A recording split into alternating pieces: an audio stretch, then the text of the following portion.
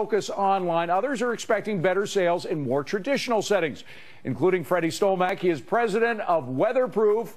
He has his own strategies he's going to be sharing with us. Freddie, great to see you again. Great to see you. We shop at the same grocery store, we should say, on the Upper West Side of Manhattan. We can't mention another grocery store, but Fairway. I'm in there a lot, addicted to Fairway. All right, let's talk first of all about how you made it in the news since the last time we saw you. You had President Obama happened to be wearing one of your coats. Yes. You saw it. You were clever enough to spot that he was wearing one of your coats. You put it on a huge billboard in Manhattan. And what happened then? First thing we did was we spotted the jacket on the cover of the Wall Street Journal. We bought the photo from Associated Press. So you did it all legitimately? All legitimately. And we had offered it to the New York Times, Wall Street Journal, I think the New York Post. And it was a little bit too dicey for them, and we decided to put it on a billboard. And we had a billboard in Times Square, which we owned, and we put the jacket up with the picture of the president walking the Great Wall of China. And predictably, we heard maybe about a week later from Washington. The White House wasn't all that enthusiastic about having the president advertising a product. Not as excited as we were. But having said that, I just want to move this story along. Sure. This really helped sales. Well, it turned out today this is the biggest selling jacket at retail in the United States. So it tells you that branding is key. Branding is still key for selling products, totally. Right? And I think that's a good part of the secret of the success of Weatherproof. We've been fortunate in taking a contrarian viewpoint and doing some things that are a little bit offbeat. A couple of years ago, the 2-second Super Bowl commercial.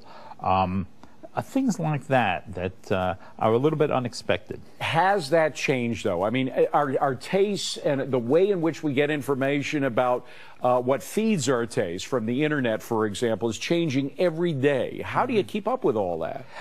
Well, I personally don't. I've morphed really into marketing and to PR, but we've doubled our staff, and so you're hiring too? Oh, like crazy, like crazy. Our business has never been better.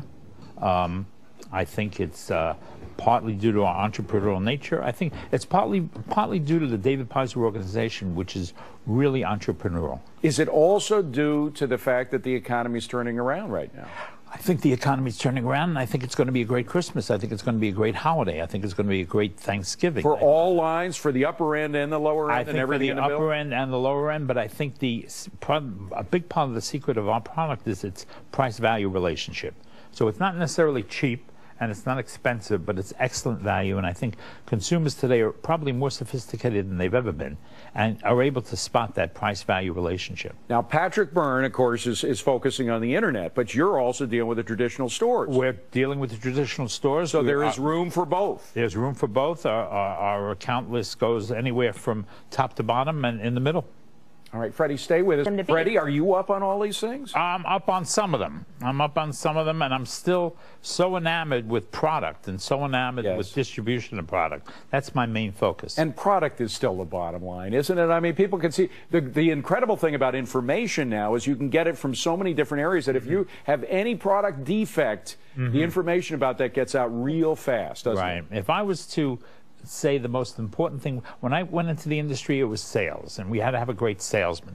Today, number one is the brand, number two is the product, and they're very, very closely related. Freddie Stollmack, Weatherproof is the product. If you're lucky enough to get the president flacking for your product, right. I just want to jump in on one thing with with this jacket, and that is President Obama in no way endorsed that jacket. He in no way advertised the jacket. I understand, but you caught him wearing it. We caught him wearing it. Put it up on the billboard, and that billboard lives in our memories forever. Freddie, thank you very much. Thank you.